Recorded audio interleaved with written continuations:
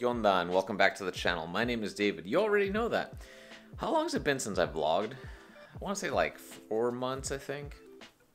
Sorry if I look like garbage. I woke up not too long ago because I'm going to go to Neto's studio to shoot some street photography with him because I haven't seen the guy in I think about, I want to say 3 or 4 months. Like I saw him briefly a couple weeks ago because he stopped by my work in Pasadena. But other than that, I haven't physically hung out with the dude in a few months. Same thing with Manny.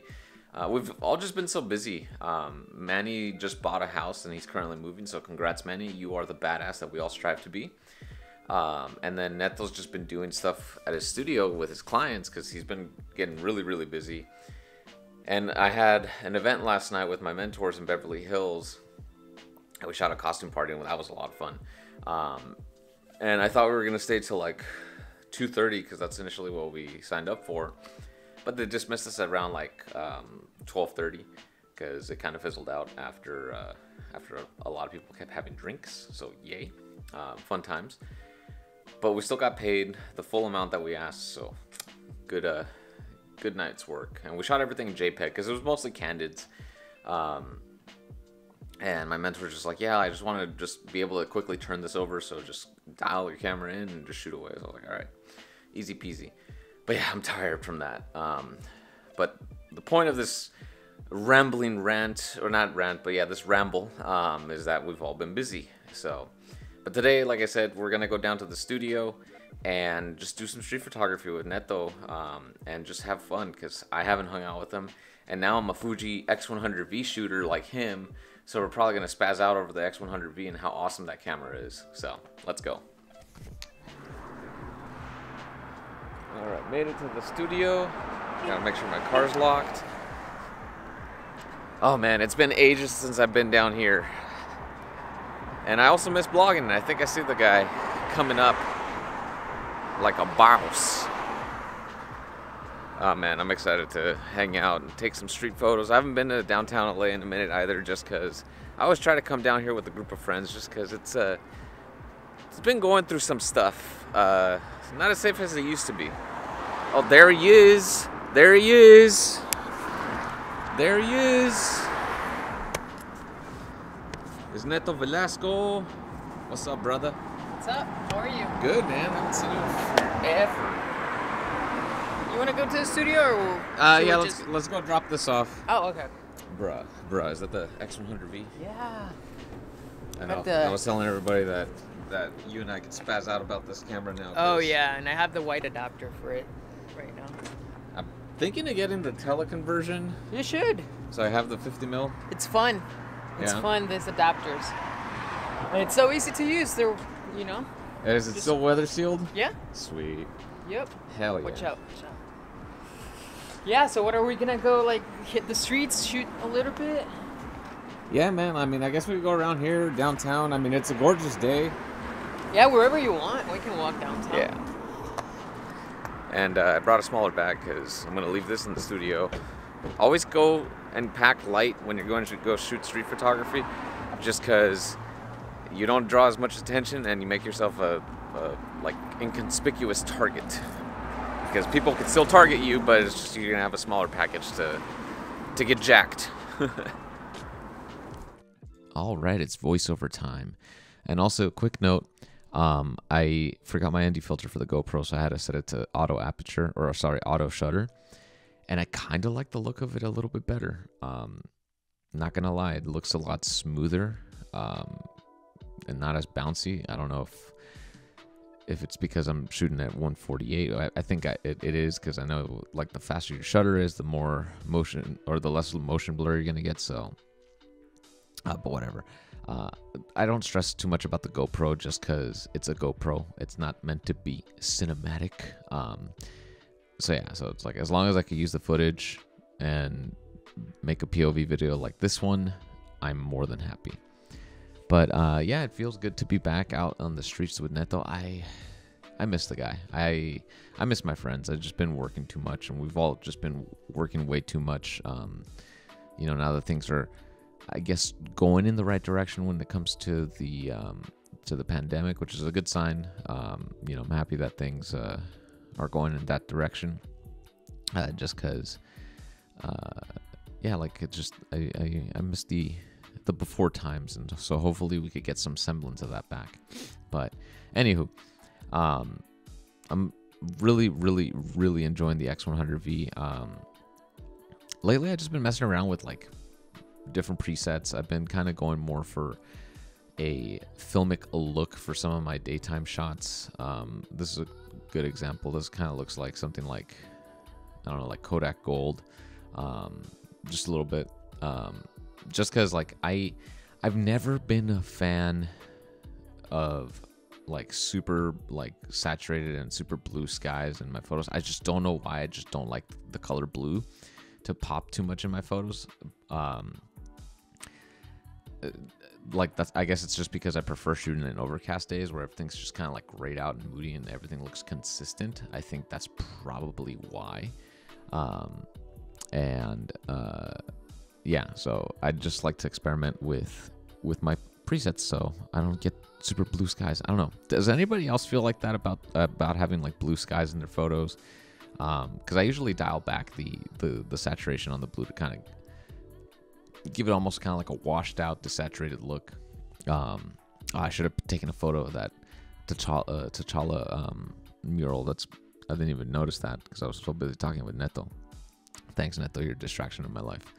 But yeah, I mean, that's the thing I like about this camera. It's just like I just pick it up, I go shoot, I have fun with it. I don't have to think about like the lenses I need to use and all that stuff. You know, and Neto and I were actually kind of talking about that earlier today, or yesterday when we shot this, when we went to get coffee. It's kind of like this camera puts us in a different mindset, because we both shoot Canon professionally. Those are our work cameras.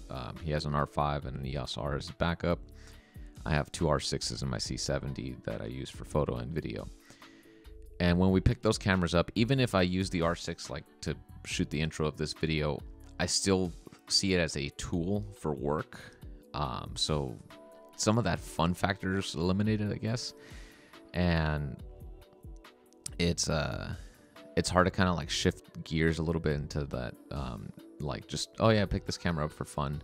I mean, granted, I could go out and shoot with it street, no problem, but it's just like that mindset of it, oh, I picked this up, I'm in work mode, is so strong that it's hard to kind of get out of that habit or that mentality.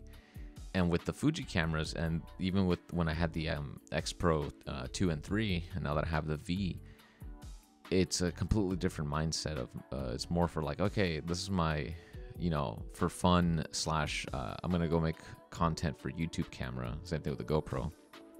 So my mindset's a lot different. I am not so focused on like, you know, getting like the results that I have, you know, expectations from a client. Like this is just for me. So if I miss a shot or something, like I'm not gonna stress out. And so it's just very interesting to think when you put it into that perspective about like what your mindset is when it comes to different cameras, or like what camera you use for, say, for work, and what camera you use for fun.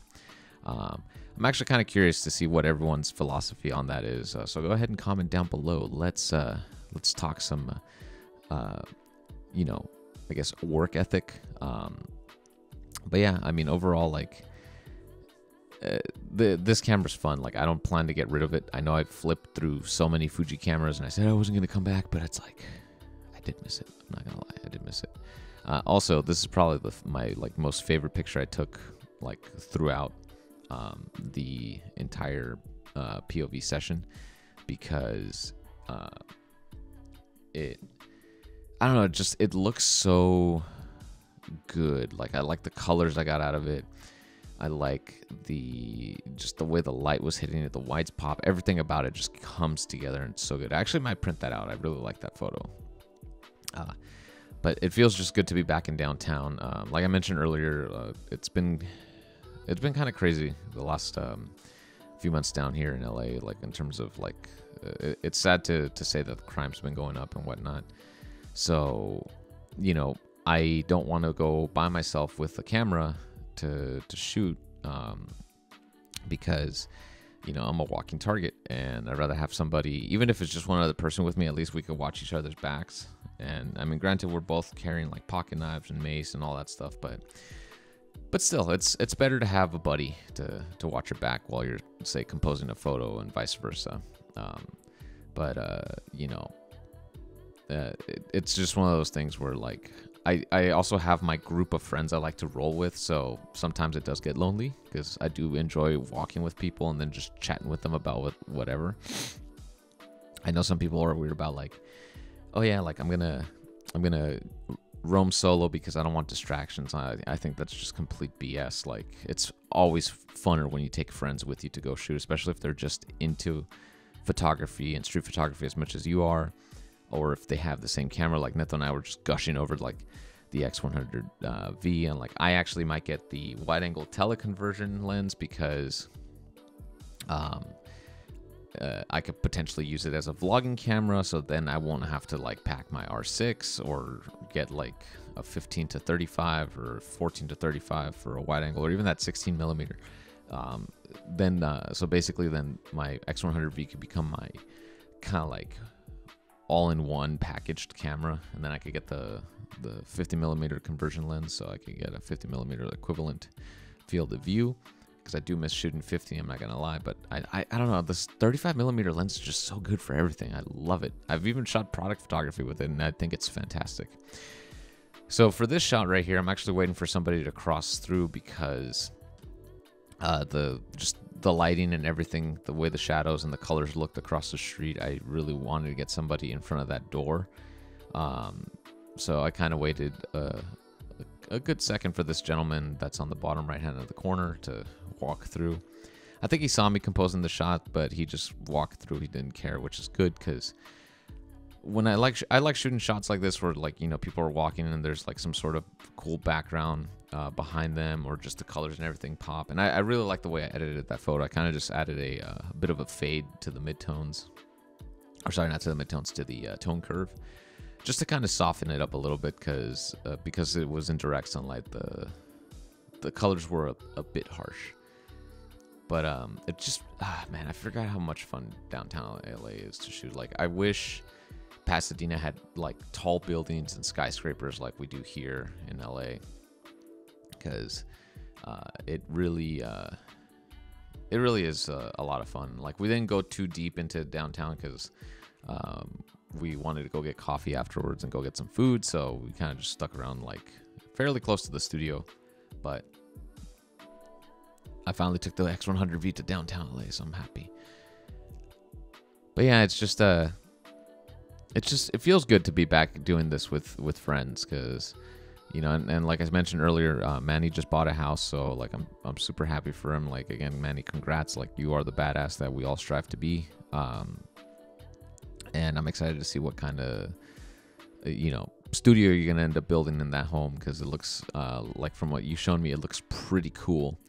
But yeah, man, it's cool to see like all of my friends kind of like coming up in life a little bit, you know, with you know, either our businesses or somebody buying a house. I mean, that's just an incredible feat. So yeah, so things are looking up for the Fuji squad, Los Fujis. That's what I call Manny, Neto, and I, because we all shoot Fujifilm. And then I'm probably going to switch to Nikon, because I've never shot with Nikon, or buy an Olympus because I've never shot with Olympus. I also, not going to lie though, that GH6 is pretty cool. I'm kind of bummed that the autofocus is still the same, but I was watching Tyler Stallman's video on it, and he mentioned that it shoots video in a 4:3 aspect ratio, so you get a bit of a taller, I think, vertical plane.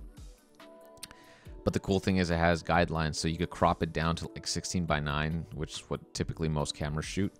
But the cool thing is you could also shoot it you could shoot horizontally, but then crop a vertical image out of it. So if you're shooting, say, something like Instagram Reels or TikTok style videos, you could still have plenty of resolution and plenty of height to crop out a vertical image, which is actually kind of cool. And I kind of hope more camera companies start doing that in the future, because I think it is pretty amazing that we're starting to see that feature rolled out into a camera, because, you know, everything's vertical now. It's not horizontal anymore. Like, vertical content is king on Instagram and TikTok, because I've been pumping out a lot of those TikTok or yeah, well, vertical video, because I've been doing shorts and I've been getting a lot more viewership and subscribers from it, which is just insane, because it's like I don't put too much effort into these short videos, just because you know, they're, especially at least on YouTube, I can't go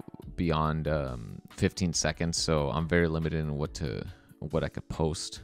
Whereas with, like, I think TikTok, you go up to, like, I think 3 minutes, and then on Instagram I could go up to like a minute now. So I don't know, I might start doing like short minute, like 1 minute vlogs or something like that. I don't know, I'm gonna play around with it, but I do like that it is helping my channel grow. So, but yeah, like yeah, it's just fun times. And you know, I'm just, if I sound tired, it's because I am tired. You know, like I mentioned earlier in the video, I had an event on Friday in Beverly Hills. It was a costume party, and it was so much fun, but it was just exhausting because, you know, we were out late, and then I had to go to work the next day, and yeah, I haven't had much time to rest. So with that being said, this guy's outfit's awesome. Thank you guys so much for watching today's video. If you found this video entertaining or helpful, give it a thumbs up. If you did not, double tap the dislike button twice. Trust me, it works. And subscribe if you aren't already. And I'll see you guys in the next video. Hasta luego.